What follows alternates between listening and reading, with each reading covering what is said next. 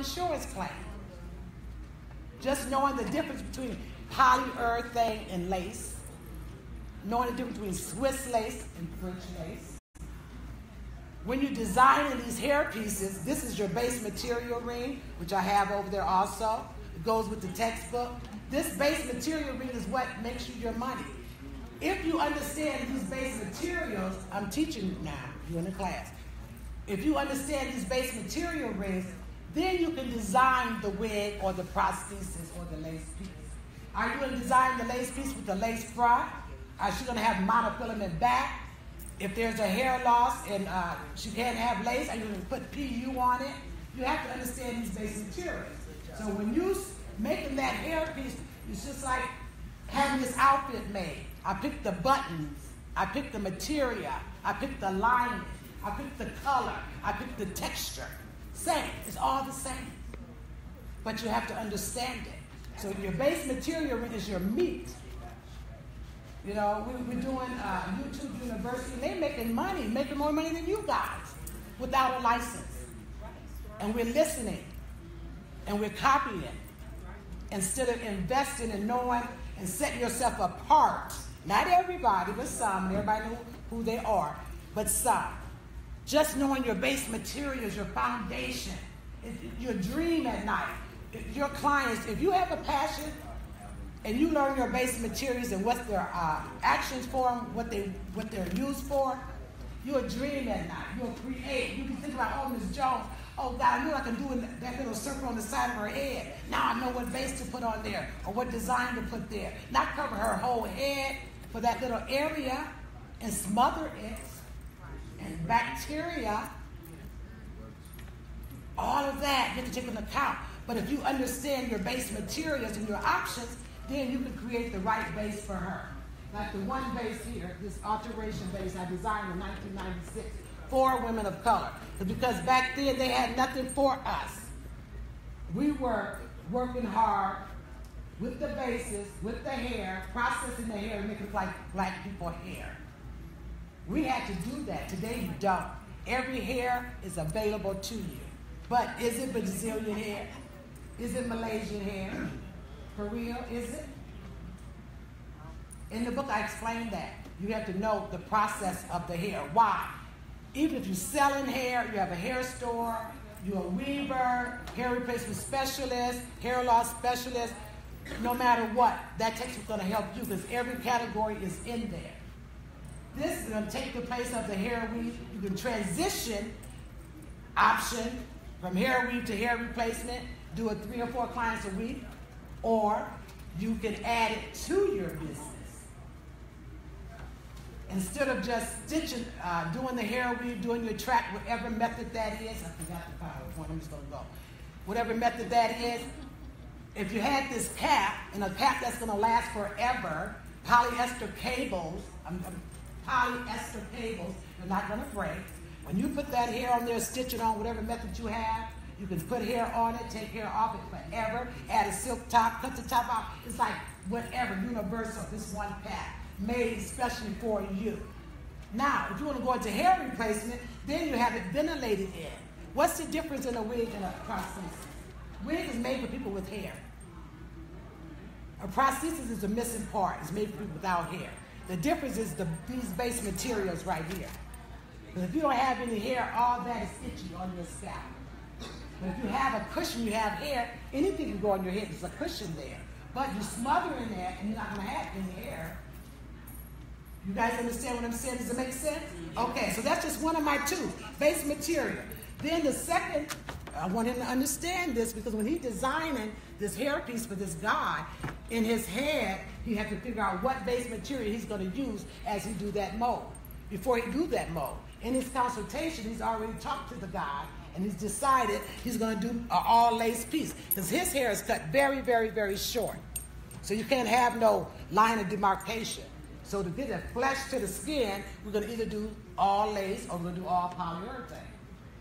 Now I'm just giving you guys some little tips. Can you imagine I have a textbook, 300-something pages, to make sure that no matter what situation you're in, no matter where you are in this business or where you want to go, it's like your Bible. It's there. You can always run to it and get help. The next one. This is the density chart, which is important because when you're designing the hair process, the hairpiece or the wig or the man's system or unit, how thick is we gonna make it? Her thick is not my thick. Oh, I want it medium thick. What is medium thick? So you need to understand by the millimeters of the thickness. So when you go by these charts, it's universal all over the world. How many times have you ordered some hair for a client and she wanted curly hair? You ordered curly hair. You say, oh, it's too curly. Oh, it's not curly enough, right? That happens, right? But 1 millimeter, 210 is 2 all over the world. It's going to be 2 till Jesus comes. So you're talking the same language. And there's no mistakes here. It's very seldom you're going to make one. I'm not going to say you're not going to make any mistakes. But it's very seldom. You shouldn't. And sometimes it happens to the best of us. And when you make these mistakes in this business, you will go to court. You will have a lawsuit. That lady just gave you $3,000, or her insurance company just paid you $8,000. So you will have a lawsuit. But if you have it together and have everything that you need, you have to worry about that lawsuit. I've been to court many times. Have you been to court? I've been to court, but I didn't lose. I didn't lose because I had it together. I had my business straight. So here's a curl pattern ring. We have all of those. So when you're doing your consultation, I don't care what hair you sell, it doesn't matter. The curl is the same as far as millimeters. The circles is the same. It doesn't matter what hair you're using or buying or selling. It doesn't matter. Works for everybody. Density works for everybody. Everything in my hand is universal. The colors. Now that's not universal because every factory colors are different. And when you're doing a design for a male or a female, you have to understand what colors they want. Back in the day, we did our own hand-tied wefts. When we wanted to mix 3 or 4 colors of hair together. I have it over there. When we sit there, or I had people doing it sitting there, wefting the hair, as well as doing the machine, but we did our own hand-tied before hand-tied came out. That's how old I am, how long I've been in this business, okay? We sit there and did our own hand-tied. I did a 427, a 30, and a 613. Those 4 colors are my color. And we sit there and alternate those little strands of hair. But if you want to like to make wigs and do all that stuff, that's your gift. You want to sit there and do it. You can do that. And then you can mix what you want. You can mix the textures that you want. You don't have to get the stock. And another thing I want to mention besides this is in this business, you have your stock, you have your pre-design, you have your custom. And I hear it all the time. This is a custom. I'm ordering her a custom. I did a custom. I bought a custom. You didn't do a custom if you just ordered it and picked the color in the length or the size. That is not a custom. That is a pre-design. A stock is something that you just go in the store and buy. It's already done. It's right there. You bought it off the shelf. That's a stock. A pre-design is when you order it and you just pick the color, the length, the texture, and the size. A custom is what we're getting ready to do. A custom is when you choose from all of these different materials and you design and you have it made. That's the difference. When that lady come in there and you do a consultation with her, she totally see the difference between going down here and over here and what's going on with her. She know that you know what you're doing.